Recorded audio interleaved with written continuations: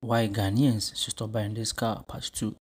Everybody wants to own a car, but do you know what you really want? Well, I guess you don't know.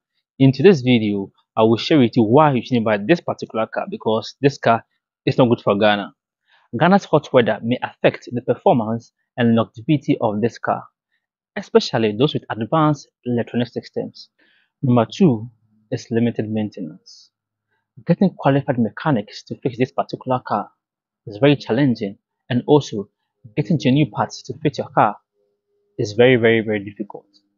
Number three is poor road conditions.